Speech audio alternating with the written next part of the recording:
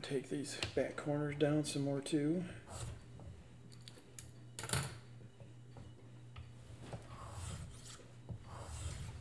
So you're just taking down the corners just a little bit more. Just taking them down a little bit more.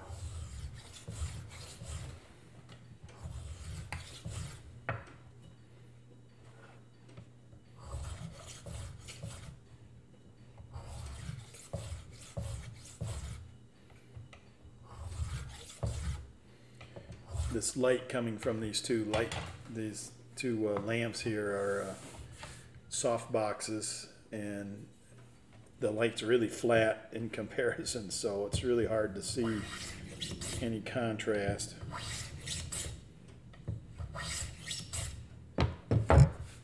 Okay, so now I'm ready to put the frog on.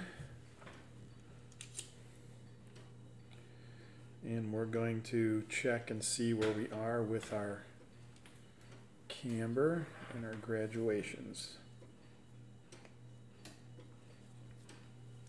So this string I'm using is actually a archery bow string.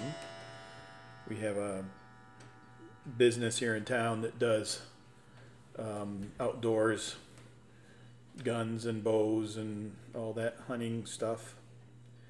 And so I've gone there and just grabbed, they've put a new bowstring, so they always have boxes full of these things. So I would grab a handful for students. And just got a 4mm peg.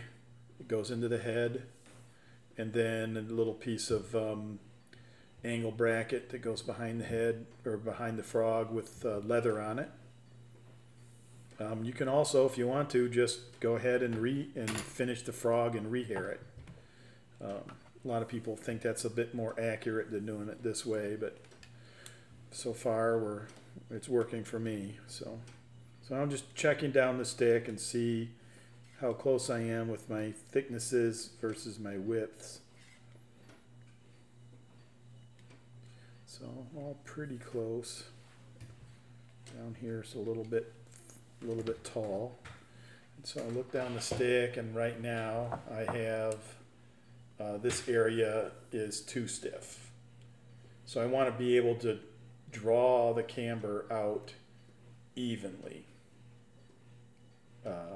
So we have to take down this center section here. So I'm just going to just about make the bow straight. And then this little plane fits in here really well.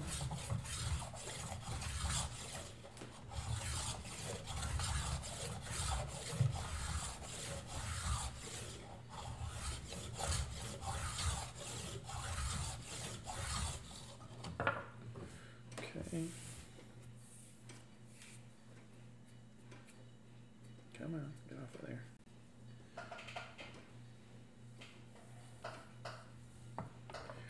Tyler said hello. Are you going for finished dimensions yet? That's right now. That's where we're going. We're trying to get the all 8 sides of this down to their final dimensions. So as you're doing the height and width, you're also bringing those corners down too? Yep. The corners may not be the same dimension as the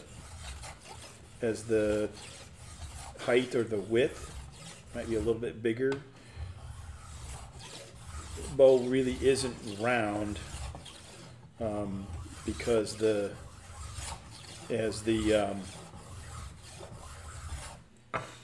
these side facets go towards the head, they slowly rotate to match the angle of the head, so can't exactly make it equal angle or dimension octagon. Okay, looking good there. What are we doing here? Still got lots of meat to take off here. When would you start weighing it to make sure that you have the right weight? You can start doing that now. I know it's way overweight just because it's still way over dimensions. So this is still 0.5 millimeter too big. This piece of wood was had a specific gravity of 1.08, so I know that it's going to be a bow that is going to be sort of between being a needing a silver wrap and needing a thread wrap, so I could kind of go either way with it. Bless you. 8386. Okay, I can start taking my sides down a little.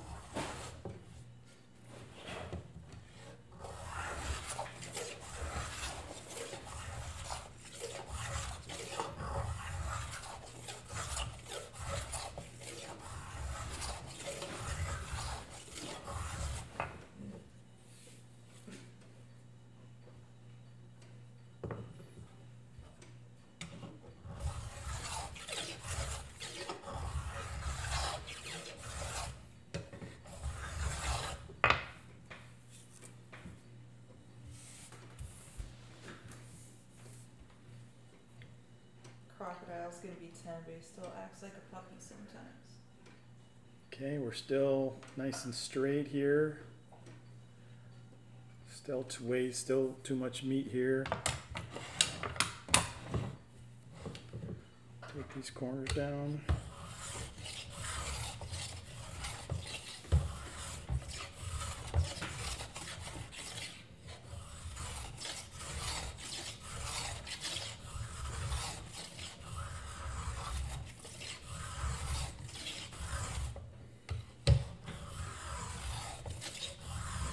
I can imagine Tourt working at his bench. So his apartment was, I think, on the 5th floor. It was right on the Seine River in Paris. There probably weren't any trees that were tall enough to block any light coming through his windows. The windows faced mostly south, a little bit west,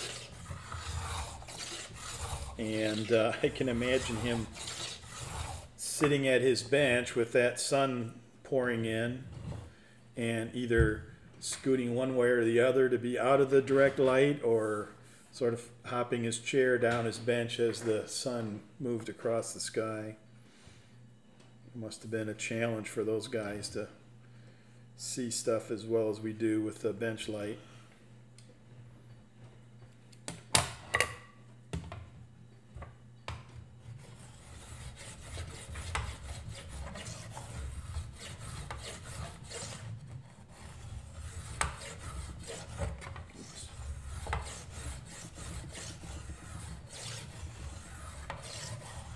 Do you think that making accuracy for bows has gotten better?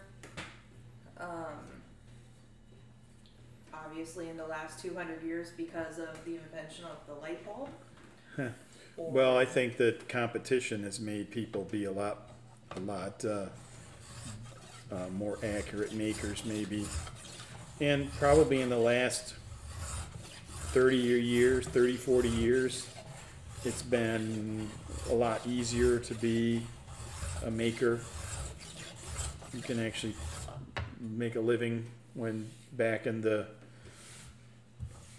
first half of the 20th century, it probably wasn't as easy. Do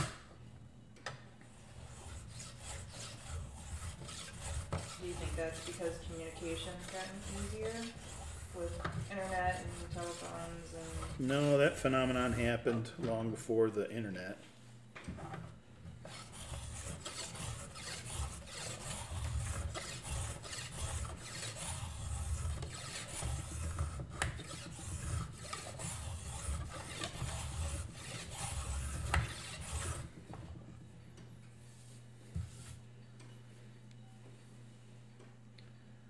Okay, still pretty stiff right in the middle here, and then I know we're still quite a bit oversized. Take a few swipes off of the top.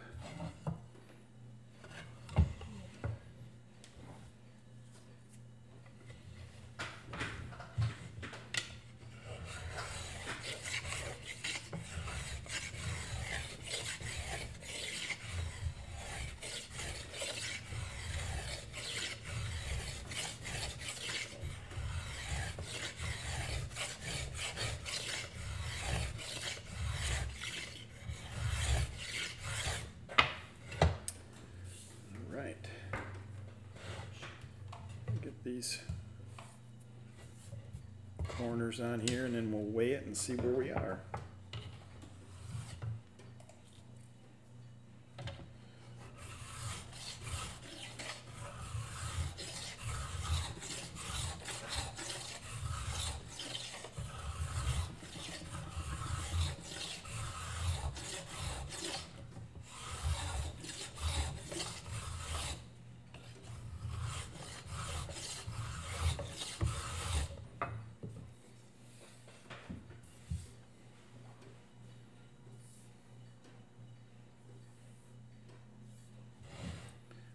Side's plenty good enough. How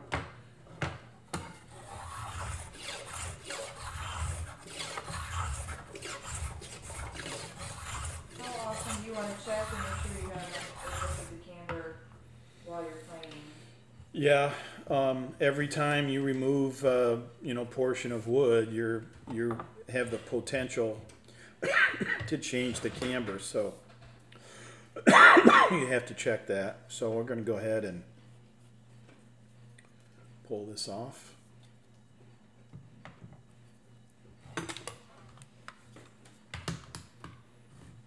Weigh it.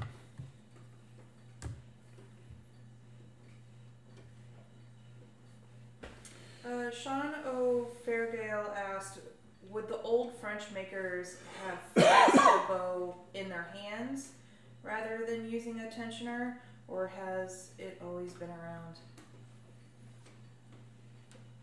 Well, we don't really know, unfortunately. This method of cabling is really more of probably of an English thing than a French thing. So they may have put hair in it, but you've got, the first few hundred bows I made, I was just flexing them like this to see, and you could get a lot of information, but not enough information, not to make a really well-refined bow. So anyway, so we're back here at the scale.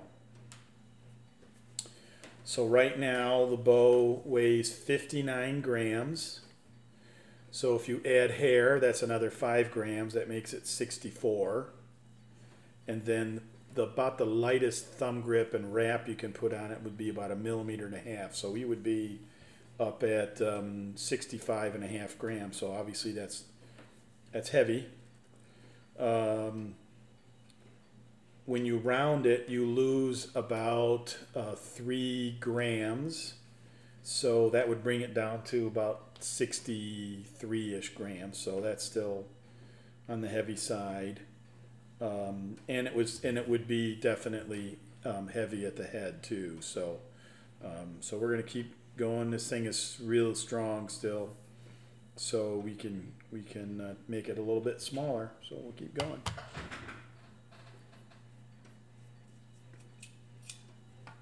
$60 grams would be my sort of, I guess I can leave that on, my sort of set goal weight.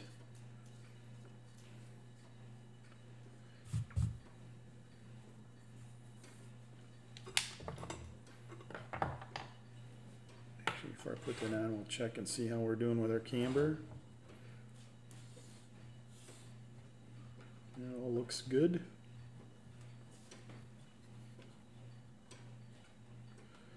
We could put a little bit more here.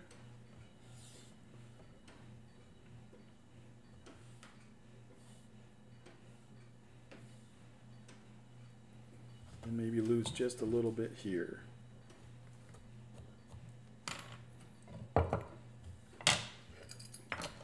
And we're talking about teeny tiny amounts here.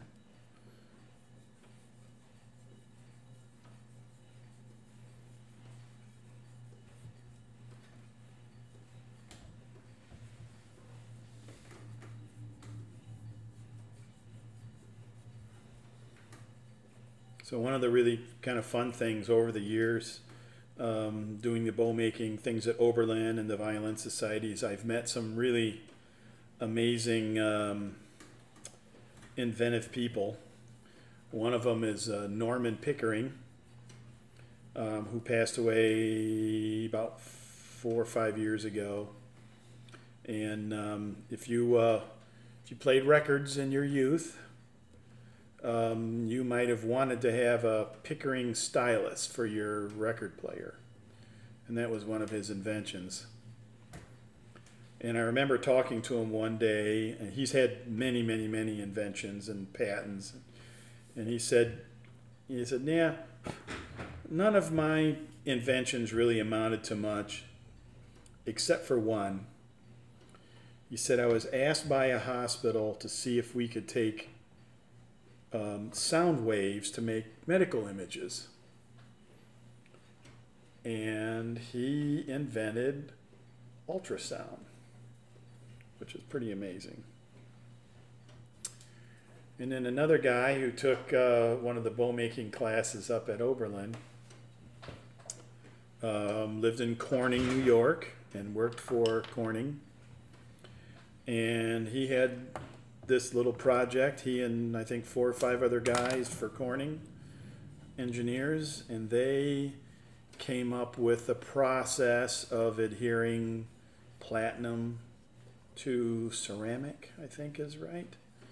And his group basically made the catalytic converter work. Well, that's pretty cool. He said, this is years ago, he said, Corning is working on their second $1 billion in profit off of that little invention. And then another guy, Joe Ragg, who's a violin maker and a bow maker, he worked for IBM, I think.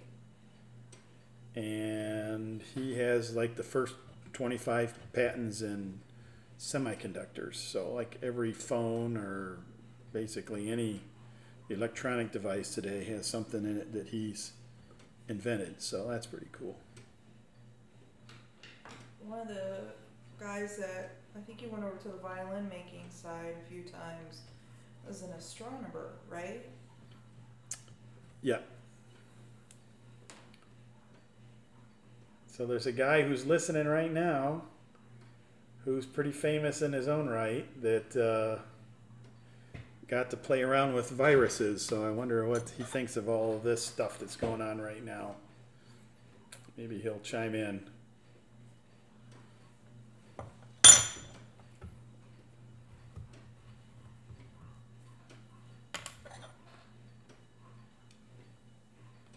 We're still good on the straightening? Nah. Nope. He's retired.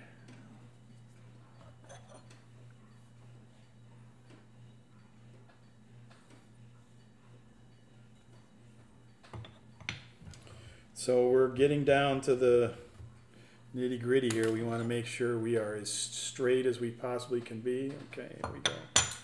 Tony asked, how much weight will you lose once you carve the chamfers and finish the mortise in the head?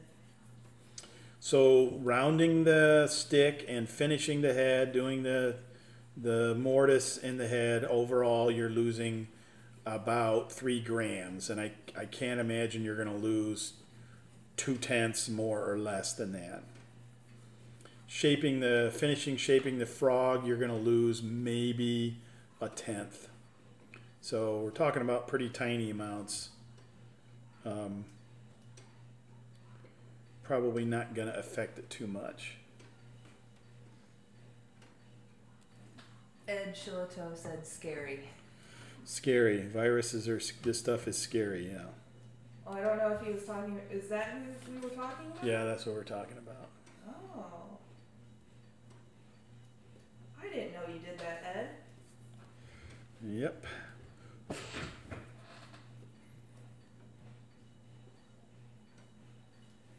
So, yeah, another amazing person I got to know doing my bow work here is Ed Shillito. All right, let that cool down, and maybe we can finish here. Let's see what this height is. Okay, we can take some down off of the width of the head. So I'm just planing the stick and very little of the head here.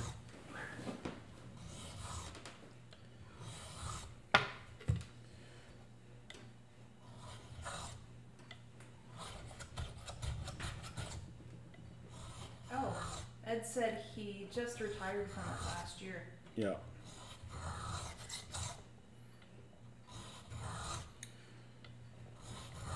So here's a question for you, Ed. Do you think that this virus was manipulated by a man's hand, or was it a natural, just naturally made its way into the human population?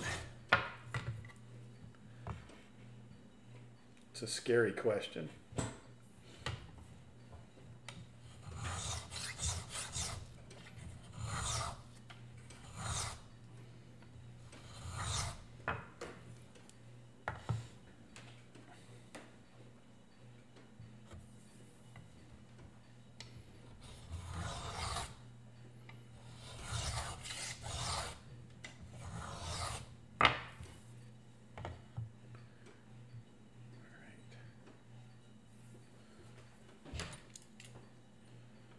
We got here 5-1.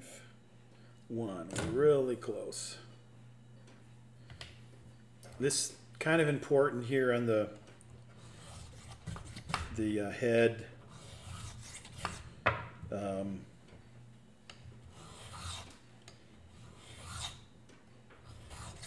I think that the reason that it's narrower here than it is taller is that as you play closer to the head, you need a little bit more flexibility. You need the bow to flex a little bit here to kind of hold contact with the string. So bows that are kind of clunky up here, that's really one of the things that where they kind of fall down a little bit, is they're kind of lose contact a bit. Ed said it's natural. He's looked at the DNA sequence and there's nothing strange in it. No, that's reassuring, I hope.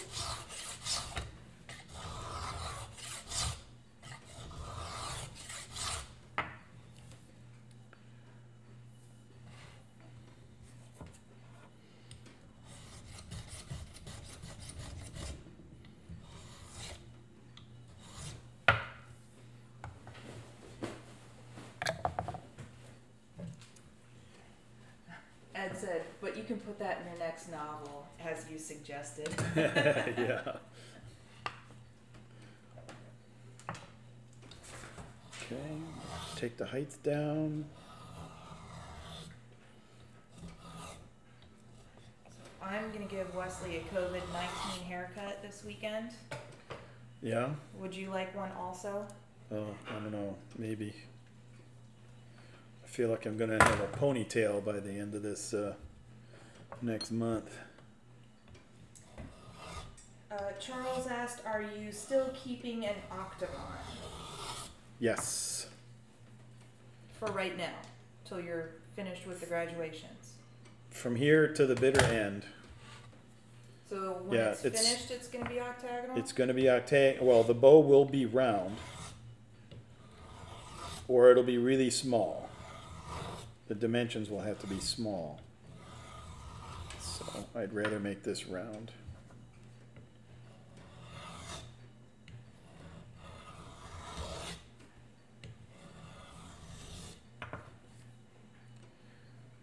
Okay.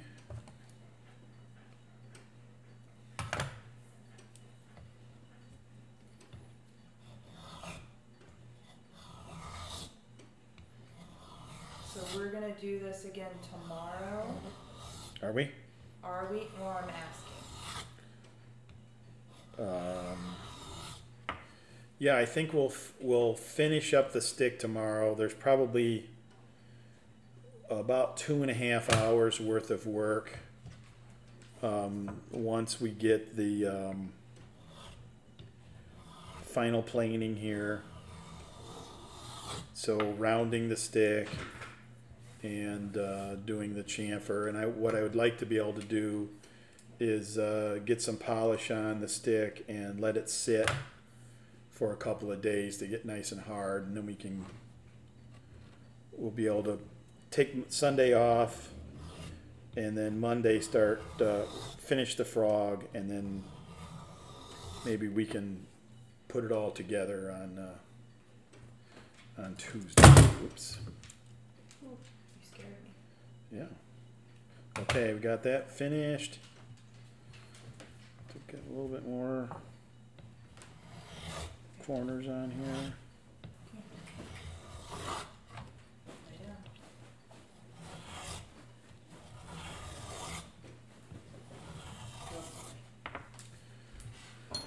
All right, that looks pretty good. Tyler asked, when you're measuring the width right behind the head, are you still measuring the middle height of it? Yeah, so when I put my calipers on to measure the width, this way I put them right there, right in the middle of that mass, I guess. Because I don't have these lower corner facets done yet. I just think that's kind of the best way to get that measurement. All right, let's put it under tension again and see what we got. I saw a cat. It's not ours. We don't have a cat. Tony said, so it takes about 15 hours for you to make a bow? No. I mean, this will be interesting. It'll pretty much show the timing of doing this.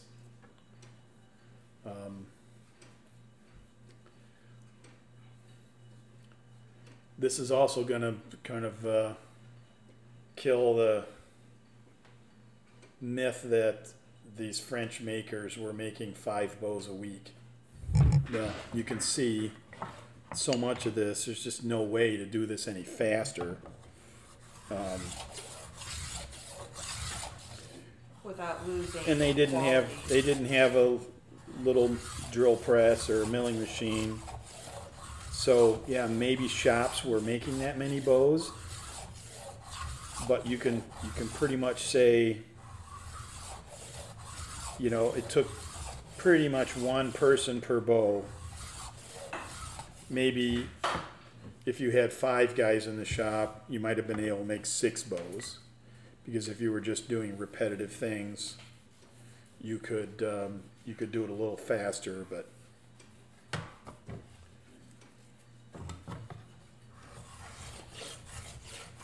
they might have worked a little faster because they weren't such a slave to these things. They have little gauges that they used instead. That's a little too much.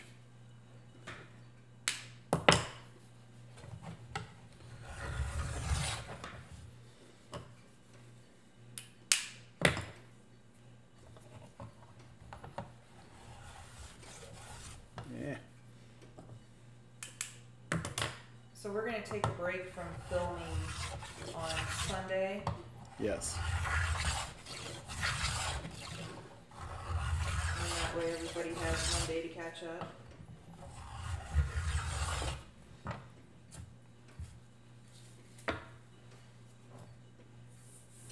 Yeah, and if you know anybody who would be interested in buying this bow, again, it's the proceeds of this sale of this bow are going to go to Samaritan's Purse in honor of the work that they're doing in Cremona, Italy right now.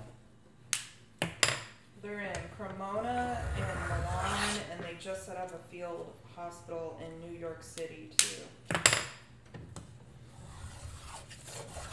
Yeah.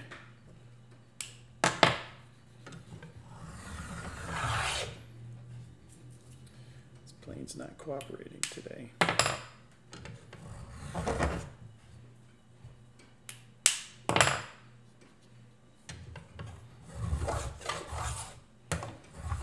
It's better.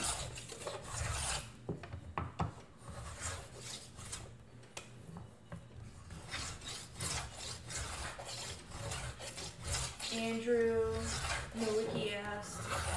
any idea how much you'll be asking for the bow? Yeah, my standard price on these bows is $6,500. So if we This could, isn't going to be a special. no, this is just going to be straight price on this.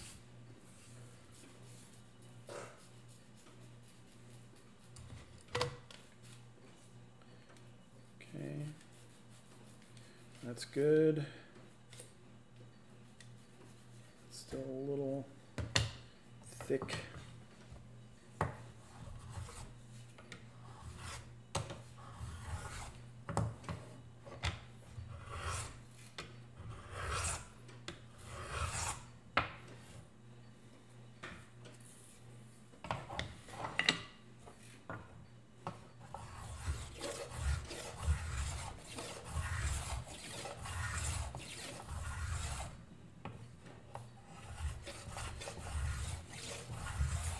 We have friends who have a business where they make brand stamps, and we talked to them this morning about the idea of having a brand made up to brand this bow with something, maybe COVID-19 or C-19 or something, and just sort of to commemorate what it's about. And then we want to offer that brand to anybody else who's doing a project like this, so that they could also brand them or stamp it as well.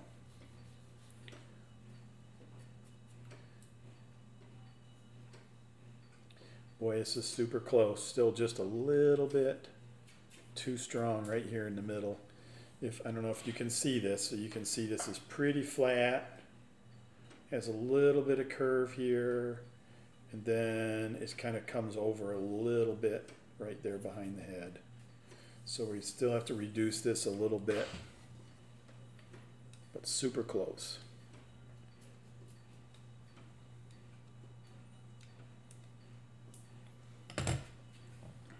Tyler said, I bet Tony will have a bow made the first day he's back in the shop. Just one? I'm thinking maybe 3.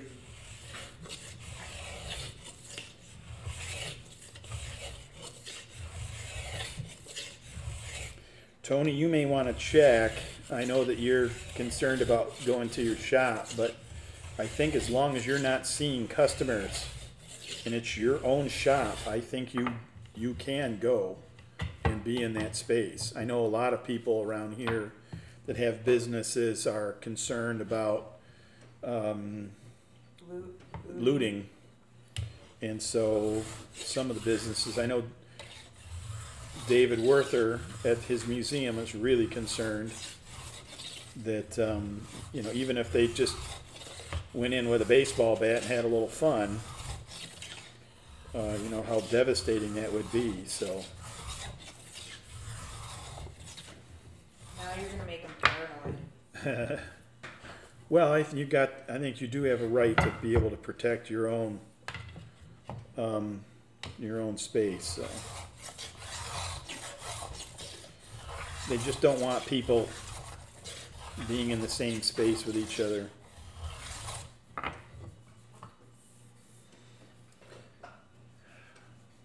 Still a little strong in here. So I'm going to put a pencil mark here. So from about there to about there.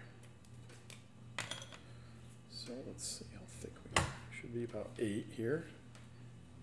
It's 7/9, still a little wide.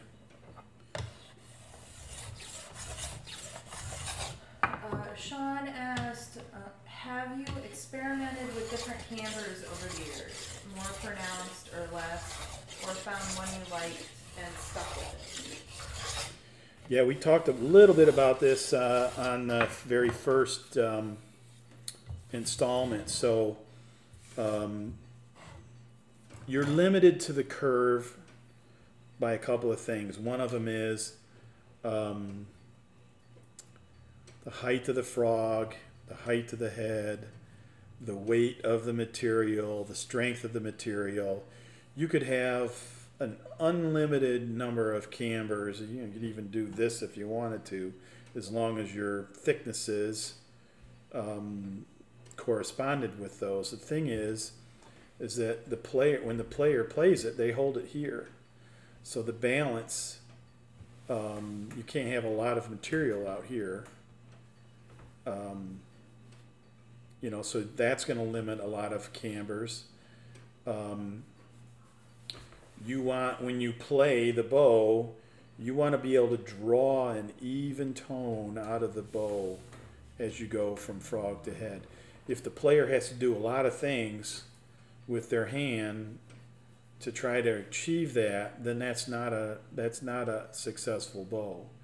So if you looked at bows from Tourt all the way to Sartori, so separate them by 100 years.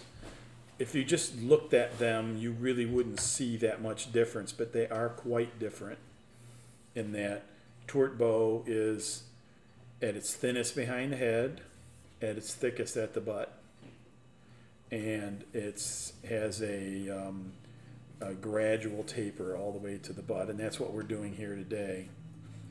The Sartori would be the thinnest at the butt at the behind the head, of course.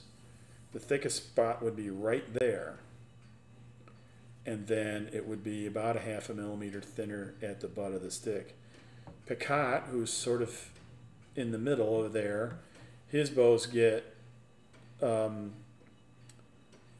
they taper till they get to about here. Again, this is this 1/3 from the butt, and then they're basically the same thickness through the butt of the stick.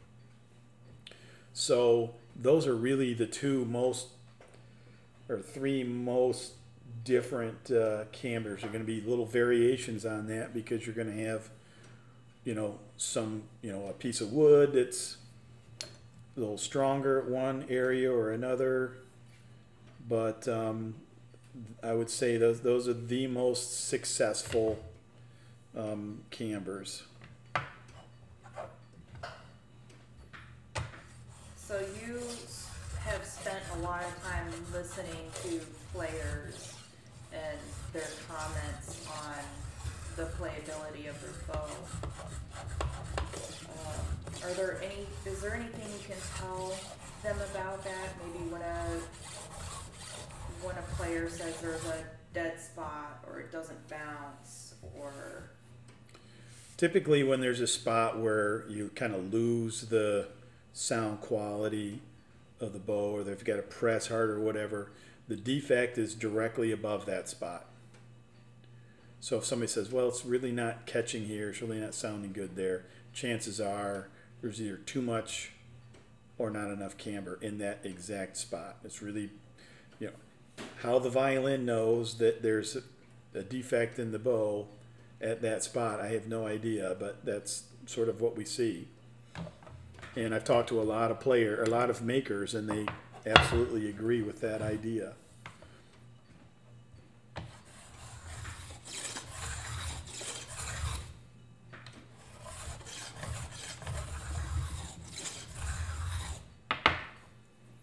Okay, reeling it in here.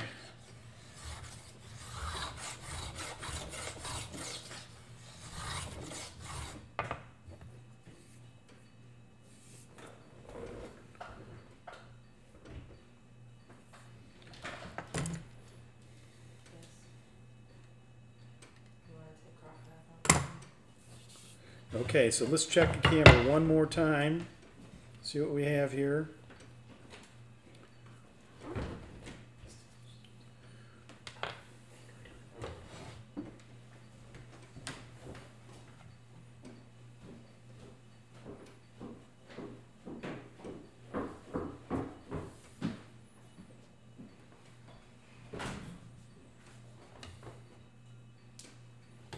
So we can take just a little bit out here. And I'm going to probably heat this up in about 3 different places. This is where the bow's a little bit too stiff right now anyways. So we're going to lose a little camber here.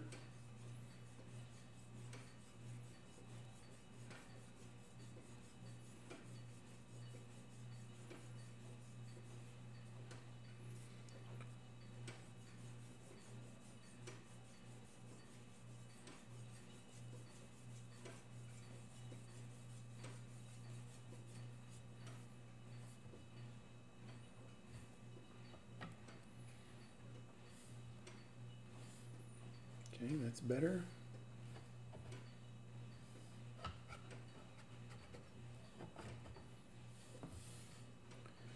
And then we get to add it up here for some reason. Sometimes when you plane it, the camber kind of falls out of the spot, so. We just have to keep pecking away at it here.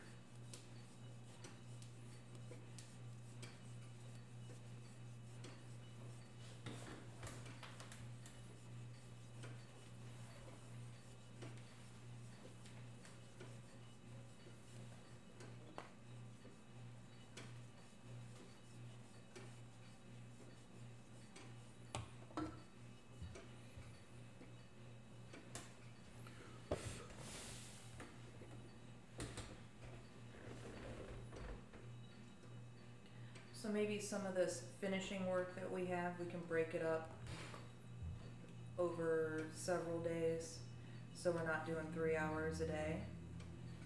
We might have to. Sometimes you can't do it all, and you gotta put polish on, let it sit, so that kind of stuff. So we'll see how it goes. But we should be done with this probably by Wednesday, I would think. As in wrap, thumb grip, branded. Ready to brand.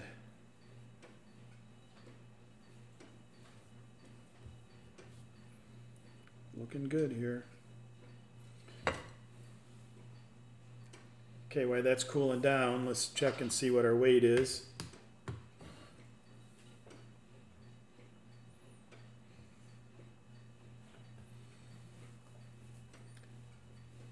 $53.6. So if we take away 3 grams, we get to 50.6. That would be for rounding it, and then we would add our hair, and that would bring it back to 55.6. And so then we could put silver winding on it. It would be 60.6, which would be great. Perfect. So we're done with the graduations. Yeah, well, I'm gonna check and make sure my camber's good, but I would say we're pretty much done with all the planing. So we are at 43 minutes. Well, we're still a little ways. I gotta check and recheck everything here before we're done. Still got a little bit of got to even up these top 2 chamfers back here, so we'll do that right now. Jack asked, which zone of the bow is the lowest point of the camber, or is it dependent on the model? Yeah, I wouldn't even think about that because, trying to say, oh, it should be here, it should be here. What's more important is when you draw it up, does the camber come all the way out? The only bow that doesn't work for is a Sartori, and basically there'd be about this much of the camber that doesn't come all the way out when you tighten it up. So yeah, don't think about where the low point is. That depends on whatever your curve is. So.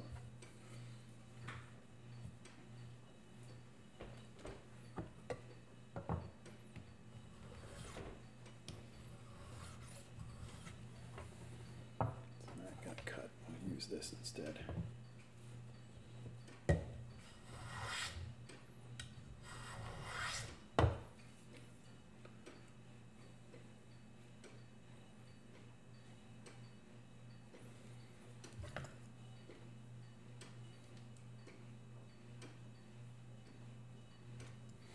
always nice when these two chamfers are basically the same size.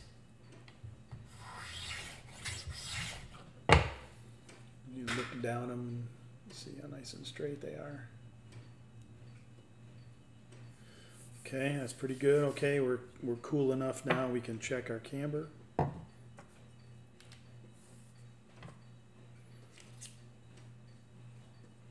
You were just waiting for it to cool down so you didn't pull the camber out of it when you... Right.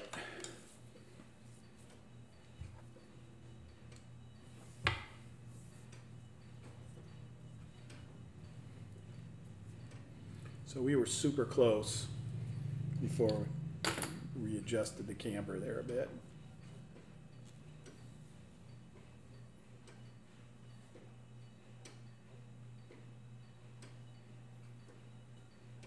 I'm going to say that is finished. And it's really nice and straight. If it's straight when you pull it up this tight, then it's going to be really nice and straight when it's only at playing tension. So somewhere around there. Going to have a nice bounce to it. All right. That'll do it. So tomorrow we'll go ahead and finish the bow and start putting polish on it, and yeah. And then we'll Great. take a day break and... Then we'll take Sunday off and then hit it hard on Monday. Okay. All right. Thanks a lot. We'll see you tomorrow.